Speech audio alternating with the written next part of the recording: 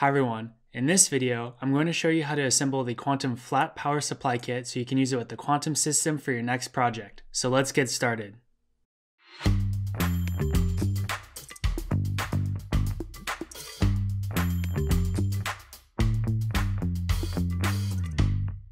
The Flat Power Supply Kit is a redesign of our original power supply DIY kit in response to customer requests for a more compact and sleek design. Like its predecessor, this kit converts 7 to 12 volts into 5 volts to power your builder base and connected components without being tethered to a wall outlet. You can also change the regulated output of the kit between 5 volts and 3.3 volts depending on what voltage your circuit requires. However, the builder base will normally require a 5 volt input unless you have it on low energy mode. This kit also includes multiple terminals that you can utilize to power circuits at the regulated voltage and/or at the input voltage.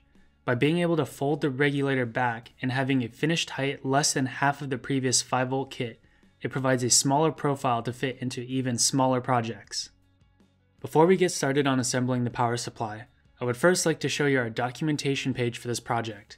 This page will provide you with all the information regarding this product, such as description of the kit, projects we have made with the kit, and most importantly, the designators to tell you where to solder each component.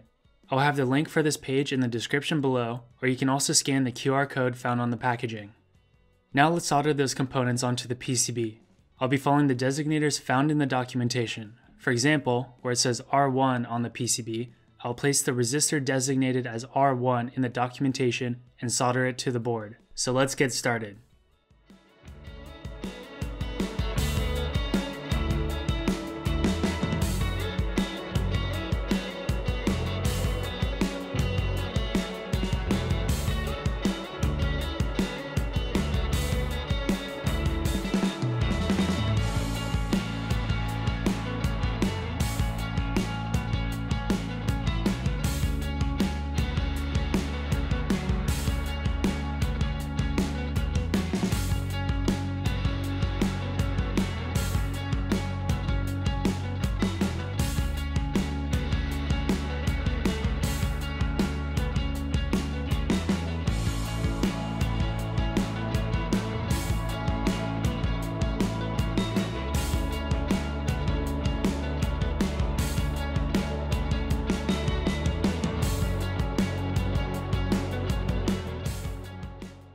Now once you have finished soldering together your DIY kit, it'll look something like this.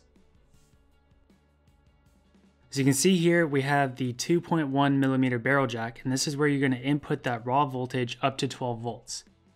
There's a bunch of different ways you can power this. The first way is you can use the provided cable here, attach that to the barrel jack, and the other end you can connect a 9-volt battery. Once you've provided a power source, all you have to do is flip the on switch here, and then you'll see the green LED turn on. Now what's happening here is the 9-volt battery is providing power to the DIY kit, and then that is getting regulated down to 5 volts here. However, you can also change the voltage that is getting outputted by flipping this switch here. You can see it will be labeled 3.3 volts or 5 volts.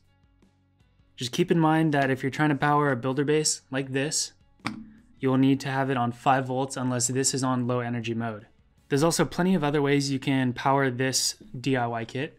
Besides using the 9-volt battery and the provided cable, you can also use a AA battery pack with a 2.1mm barrel jack.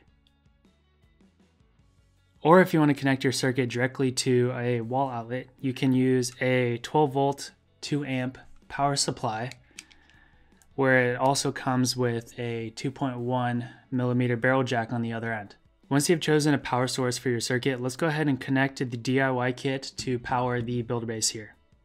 So first things first, make sure your DIY kit's turned off, and then let's go ahead and unplug our power source.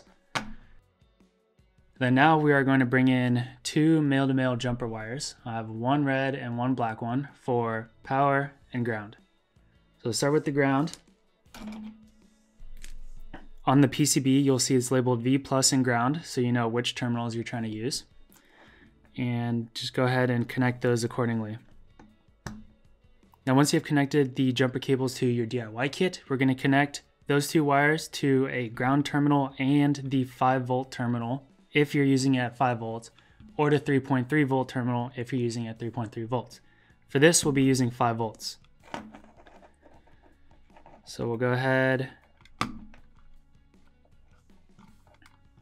and connect it to a ground terminal, and then we'll connect the red jumper wire to the 5-volt terminal. So look just like this. Now let's go ahead and connect our power source back into the DIY kit.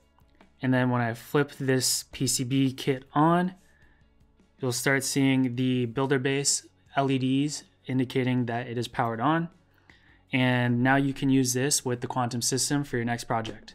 Another nice thing about this DIY kit is there's these 2 pin headers right next to the 2.1 mil barrel jack here.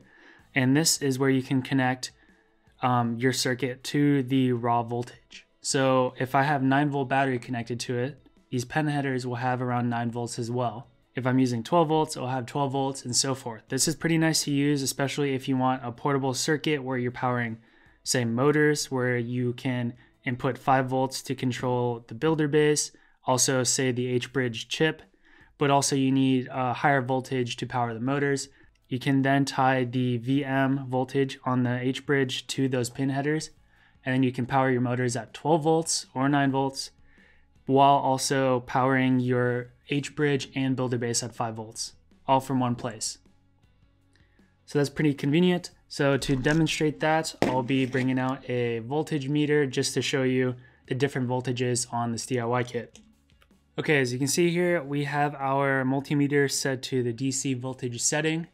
So when I go ahead and connect the probes to the ground and 5-volt terminal on the builder base, you'll see it is getting powered with 5 volts. If I do the same here, we'll also be getting a reading of 5 volts. Now, if I go ahead and connect it to the pin headers here, we should be seeing 9 volts. So there we go, 8.81 volts, pretty close. That's just because the battery is not fully charged. Now what we can do is flip the switch here and change the voltage to 3.3 volts. The builder base is still running because it's not doing anything right now. But if I then put the probes into that output terminal, you can see that it's going to give us a reading of 3.31 volts. Overall, this DIY kit is pretty great. I love these DIY kits a lot. I use the older version in our previous projects, such as the automated motorized shade, the mechanism car, and so forth. It's a wonderful kit, and now with this new one, it's even flatter, as you can see here. Just for reference, I have the old power supply kit here. You can see there is the regulator here. What we pretty much did is gave it enough room so it can be folded back and not have heating issues as well. We did remove a couple pin headers from the original one, but we have the output terminal block here that you can connect to with either 5 volts or 3.3 volts. But then we still kept a pin header here so you can connect the output voltage to your circuit from there. Overall, I like this new kit a lot. I'm excited to see what projects I'll be ending up using with this, and I'm also excited to see what projects you end up using this for. So that's how you assemble and use the flat power supply DIY kit with the quantum system. Make sure you check out those links in the video description below for more information about this kit. I hope you enjoyed this video, and thanks for watching.